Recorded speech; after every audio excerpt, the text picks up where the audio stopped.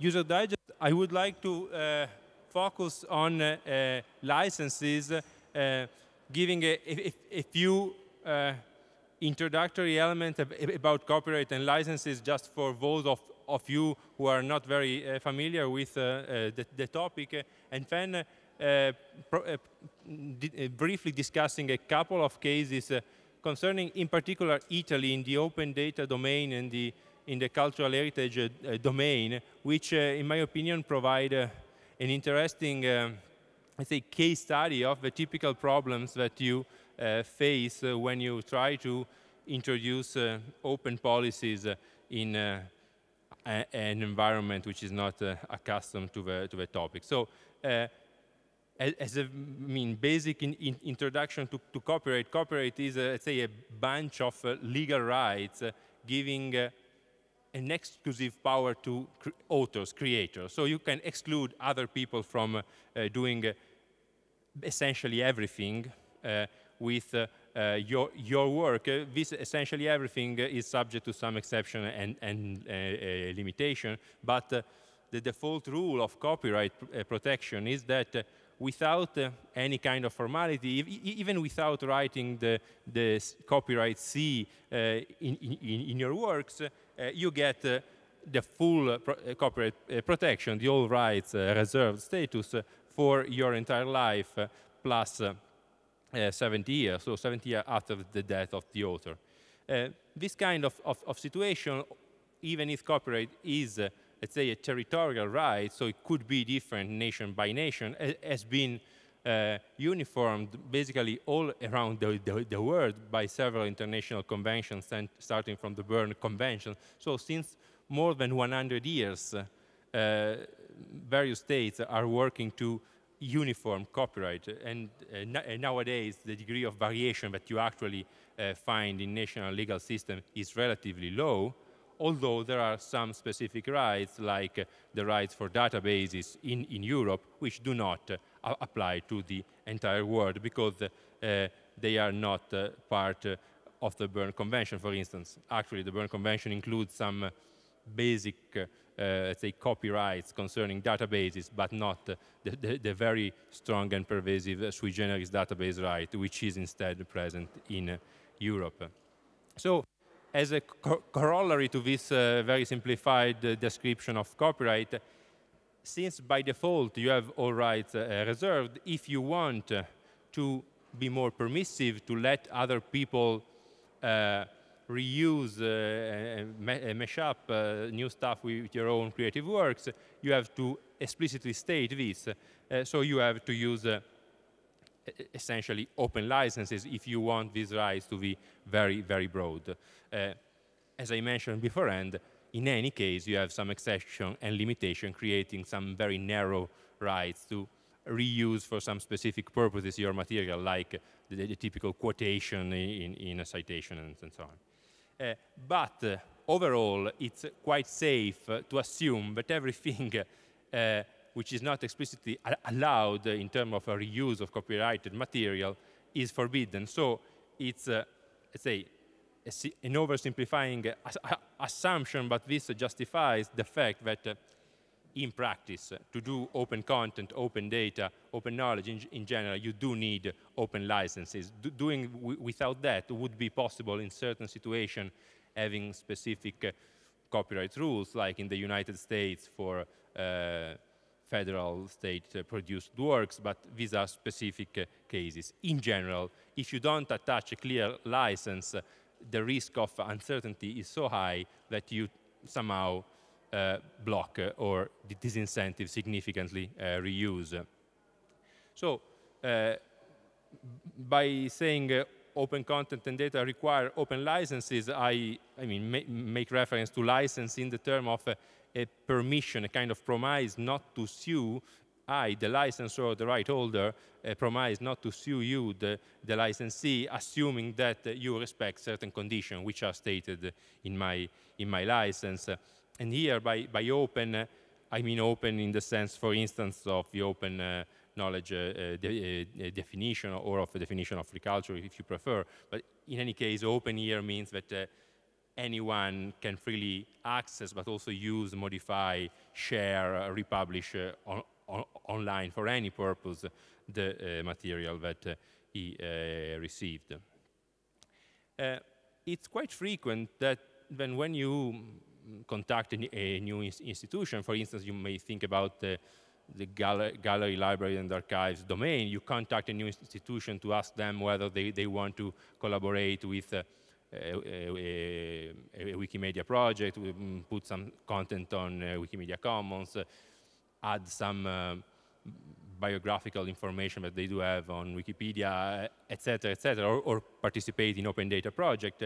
There is a debate about choosing the proper license. As I will stress later on, I don't think that this is the most complex part in this kind of interaction, but it typically takes quite a lot of time.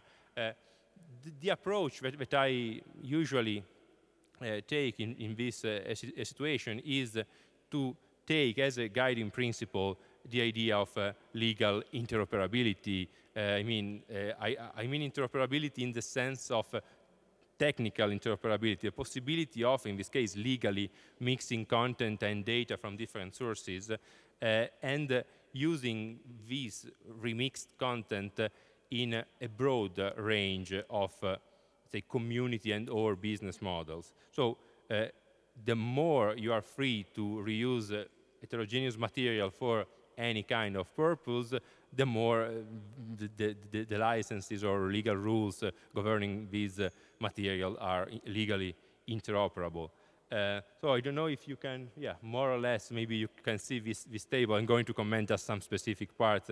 Here, the idea is, given the original license of a piece of content on the lines, let's say the first line is, I take something in public domain and I republish it. I want to republish it under another kind of license after having remixed it, maybe with some content which is already available under, I don't know, CC BY license.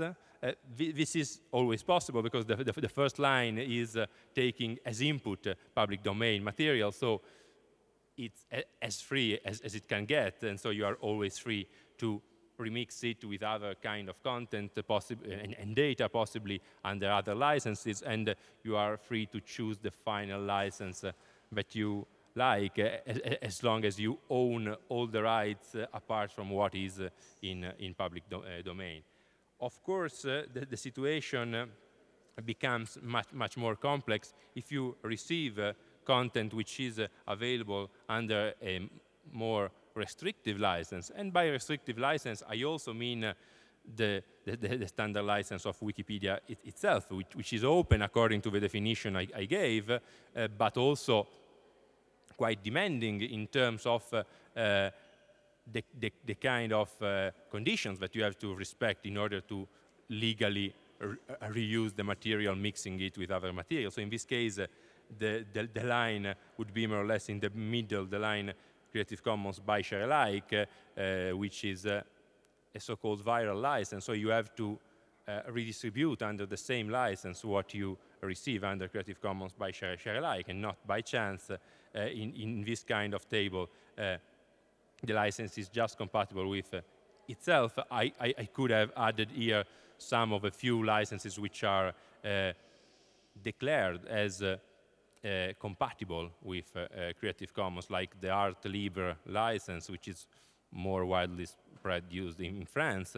In this case, there are just a couple of licenses which allow for interoperability. So just zooming on some parts of the table, the part I was discussing right now, Creative Commons by share alike, if you want your output to be under Creative Commons by share alike, for instance, because you want your output to be part of a Wikipedia, you may, let's say, receive content which is already in the public domain, of course, no a restriction, under a Creative Commons attribution license, so less demanding than a share alike. You just need to preserve the attribution clause. You may use, of course, content which is already under the same license, Creative Commons attribution share alike, and several national licenses. For instance, here in the table, some of the lines like IODL is the Italian Open Data License, is similar to the UK Open Government License, which is present in the last line. Actually, the Italian Open Data License version 2.0, I will comment on that later on, is similar to the United Kingdom Open Government License, and as you see, they are described in the same way in the table. And these licenses are essentially attribution license, which explicitly include either in the license itself or in the frequently asked question, clarification about the compatibility with some Creative Commons licenses, including the attribution share alike license used by Wikipedia. In this case, the only problem that you may have is properly managing the attribution in the terms in which it is required by each license, but this is usually doable. Of course, it's much more challenging if you want to republish stuff, I mean, data in this case, on Wikidata, where, let's say, the final status should be Creative Commons 0, that is, the final output should be in the public domain. The sources that you may use are more limited. In certain cases, maybe you don't even need a license because you just extract a single fact from another source. This is in the public domain because it's not creative, it's not expressive, and it is not an entire database, so you don't have to respect any license to copy a single datum. But if you extract an entire database which is subject to Creative Commons attribution license, then it's disputable whether you could actually publish this to Wikidata. In my opinion, you can't, but I mean, this is an issue which could be discussed now if you are interested in trying to complete this introduction quickly, also to discuss with you whether you agree or not with this kind of summary of the situation. So in practice, you do have some, let's say, universal donors. If you want to use a license which could feed content to any other project, you should go for a public domain status. That is, you should use Creative Commons 0, for instance. This is why Wikidata itself is using Creative Commons 0 to be a potential source for any other database. But of course, this requires a careful analysis in input. Or you could use other tools to put your content into the public domain, or you should just, let's say, clarify and make it undisputable, but the content is already in the public domain. For instance, if you digitize some old books, including tables and content and so on, the public domain mark is another tool which does not change the legal status of this old book because it's already in the public domain, but just kind of metadata stating that this material is in the public domain. On the other hand, we don't really have universal receivers of content in the sense that the only thing that you typically are allowed to do is keeping your data within your personal, let's say, data center. But among open licenses, probably attribution share alike is the best candidate as, let's say, more or less universal receiver, also because of the role of Wikipedia itself as a source and as a standard, and this is coupled with the fact that DBpedia, that is the linked open data representation, the database, so to speak, a representation of Wikipedia info box and other structured data from Wikipedia, uses the same license. And so several projects online do use the same license. Maybe the most interesting exception to community projects having adopted a similar viral approach but not using Creative Commons attribution share alikes is OpenStreetMap, which uses the Open Database license from Open Data Commons, and there are some interesting and complex interoperability problems because the two are not directly interoperable unless you specify some ad hoc clauses together with the Open Data Commons license. Then, of course, for those of you who interact with institutions, it's typically very useful to remind about the the tendency of several institutions, in particular in the GLAM domain. I think this is very widespread, of suggesting non-commercial licenses. But in general, the public sector sometimes tend to favor this non-commercial approach in order, let's say, to feel more consistent with the use in the interest of the whole community and against the appropriation by any single party. If this is suggested, just remind to yourself and the institution with which you are interacting that non-commercial also means not only no, let's say, direct commercial reuse and business models. This may be okay with the say, GLAM institution, but it also means no open communities who want to be open downstream. So if Wikipedia wants to be reusable also for commercial purposes downstream using CC BY share alike, it needs to just input material which is also reusable for commercial purposes. So non-commercial means no Wikipedia, non-commercial means no OpenStreetMap. As long as you are aware of this, that's fine, but oftentimes when you explicitly state that, you have the occasion of having another round of discussion about non-commercial, maybe suggesting that instead of non-commercial, you could go for share-alike approach, which is again consistent with the idea of avoiding direct appropriation to the detriment of society, but compatible with some business models. In any case, I don't want to over stress the role of choosing licenses. The actual problem typically is not choosing the license, is being able to apply the license. So for simple cases, you have just one right holder deciding which license they want to apply. When you arrive at the point in which you select the license, you are done.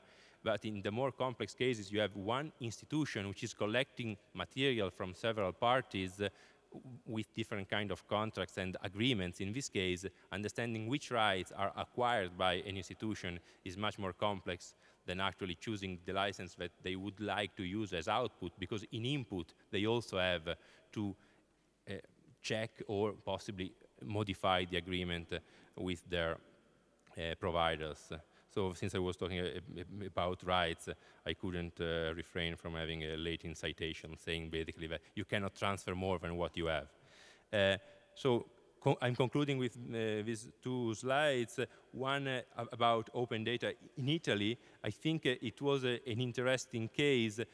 Italy, as many other European countries, decided to create its own license for open data. It's not used by all institutions. Several are using, for instance, Creative Commons licenses, but some are using this Open Data Commons license, Italian open data license. Here, it's interesting to see that I mean, the community that we are representing essentially slowly managed to convince the institution drafting this license that the license, which initially was a non-commercial license, then had a second version which was just share-alike, suggesting this substitution of a non-commercial rule with a reciprocity principle, and then they decided to also remove the share-alike rule in order to make it easier to reuse also for commercial purposes, because they understood that the problem was an insufficient level of awareness and reuse and not too much uncontrolled reuse of data, for instance.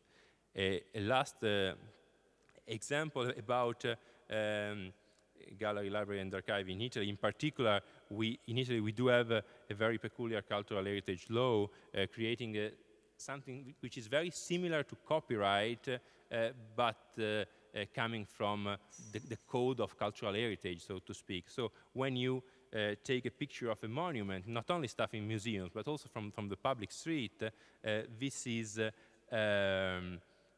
in principle subject to this right exercised, let's say, by the state or by the custodian of the good. So slowly taking, I mean, consideration of the internet, the role of the internet, digital revolution of social media, the Italian government started more the government than the parliament, to be frank, with decrees, but also the parliament recently accelerated this process, started liberalizing some uses, not only personal picture, but also publications online, as long as commercial purposes are not allowed. And now the current goal that we also tried to reach in a conference a few days ago here in Varenna, is to move from the idea of non-commercial to an idea of reciprocity, so that interoperability with Wikipedia is guaranteed. So thank you very much.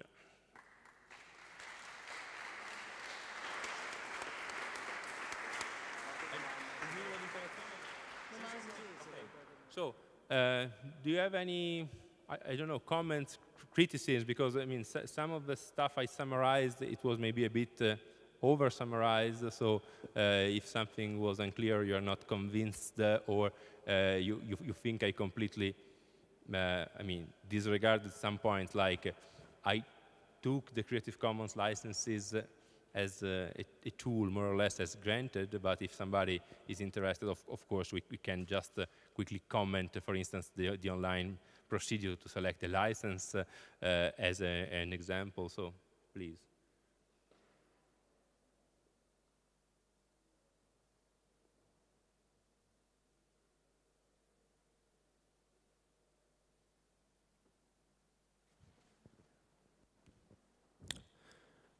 I just wanted to hear some thoughts from you about data donations on Wikidata, because you pointed that out.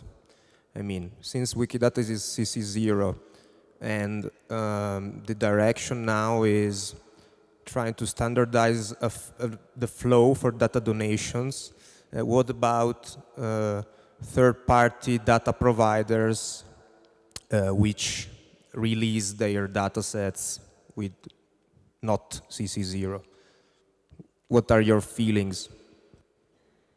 Well, I think that we are in this kind of scenario. So we are trying with Wikidata to be essentially as demanding as possible in terms of the amount of rights that we want to receive, because we want to return this data to the world with the most permissive status, that is being in the public domain. So I think that the actual delicate point is that, first of all, you have some more steps to go with respect to the standard situation on Wikipedia, because if you receive a donation of content, let's say for Wikipedia and related projects, you are able to use some argument like the one of reciprocity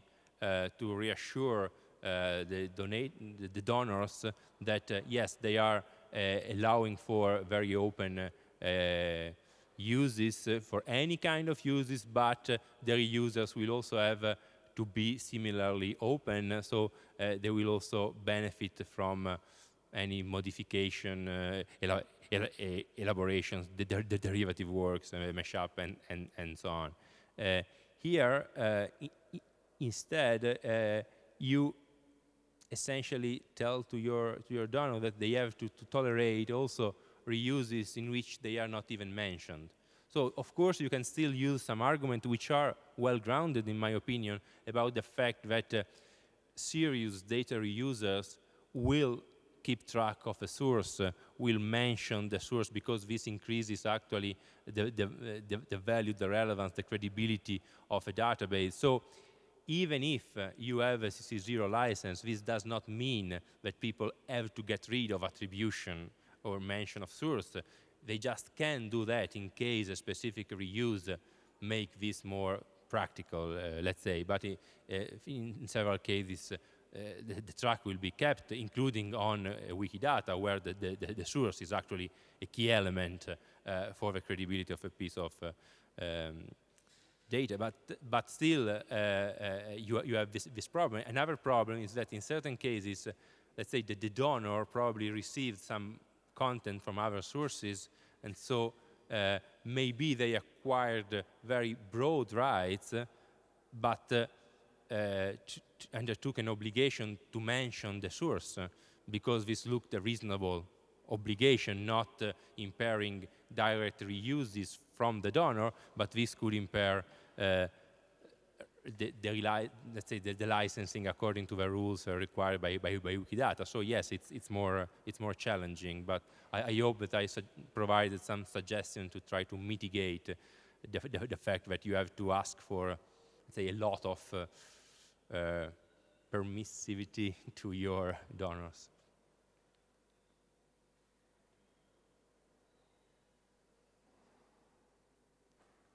Okay, I guess time is also almost over, so thanks.